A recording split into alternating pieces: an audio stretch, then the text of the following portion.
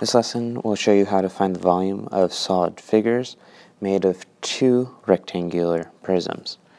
Now, we've already done a problem like this one before, where we know that in order to find the volume, we need to multiply the length, the height, and the width. In this case, you would find the volume by multiplying 3 meters times 2 meters times 7 meters, and as you solve it, 6 times 7, the volume is 42, and remember that it is meters cubed. Now what we're going to be doing today is we're just going to be taking this and we're going to be finding the volume of two rectangles just like that and then adding them together. Let's look at this next problem. With this problem, they've already given you most of the measurements. For the bottom block, and we'll call that block A, you have 6 inches, 5 inches, and 4 inches. 4 inches being the height, 5 being the width, and 6 being the length. So we can say that the volume of figure A is 4 times 5 times 6. So the volume of figure A would be 20 times 6, which would be 120 inches cubed. Now we need to find the volume of figure B. And with this, we can use some of the same information. Okay, they gave us 3 inches to show that this side here is 3 inches, and they gave us 2 inches to show that the height of this cube is 2 inches.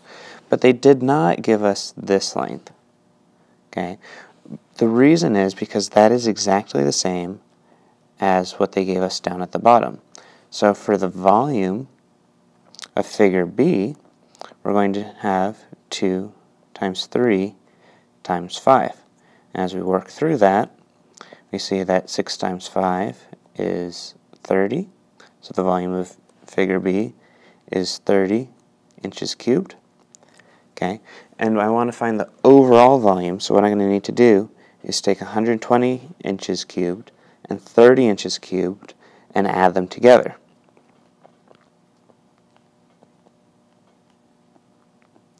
Where we will find that the volume of this figure is 150 inches cubed. Okay, all we did is we found the volume of the base, we found the volume of this prism, and we added the two together. Try this problem on your own. This is missing a little bit more information, but using what they give you, you will be able to determine the missing sides. Okay, quick walkthrough of how I found the missing sides. Let's start with red.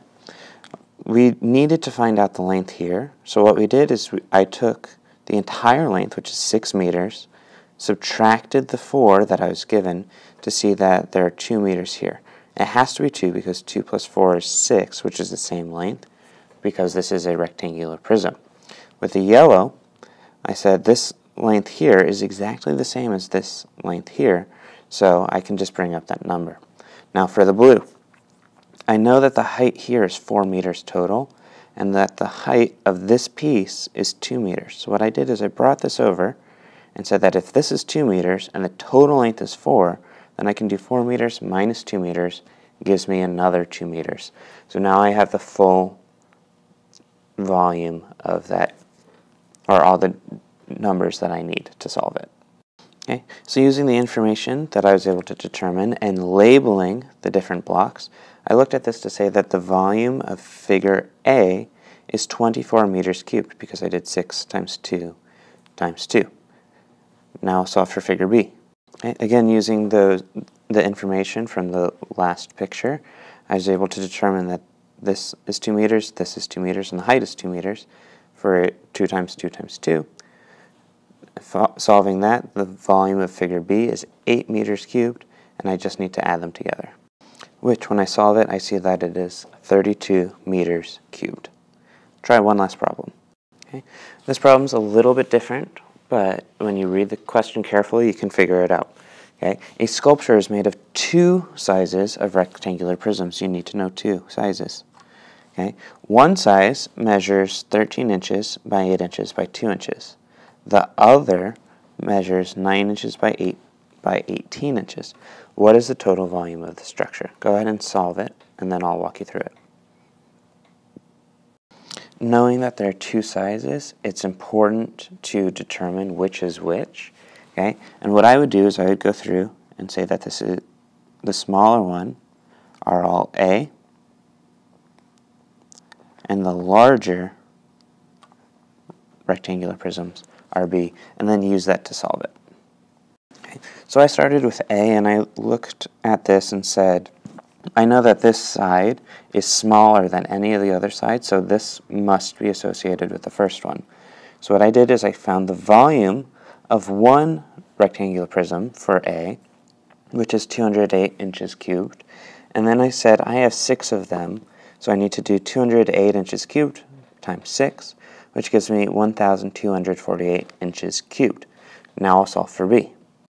Okay, so what I did there is I took the last information, found the volume of one rectangular prism, which is 1,296 inches cubed, multiply that by the 2 rectangular prisms that I have to get 2,592 inches cubed, and now I need to add these together, which gives me 3,840 inches cubed for the entire figure.